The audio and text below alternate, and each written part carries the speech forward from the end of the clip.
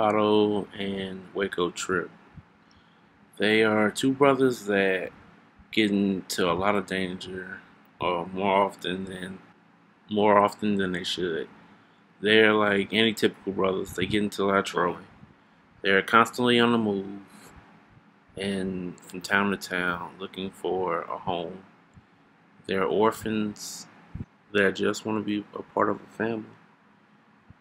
Waco's power set is he can manipulate the earth around him, and Otto is a teleporter. Otto was born with his powers and was taken at a young age to this camp where superpowered beings go to be experimented on. And Waco will go to visit these kids and try to keep their spirits up. At the time, Waco didn't have any powers, and he made a deal with a shaman that granted him the ability to give him his greatest desire, which was to save the kids.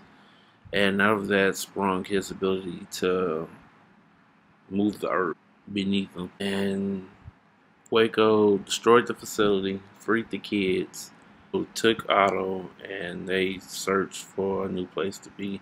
Waco assumed that the shaman had terrible intentions for him and his brother, so he ran to start a new life in Hero City. To learn more about Otto and Waco Trip, you can pick up their book at 3bcomics.com. And if you like the video, like and subscribe. Thank you very much.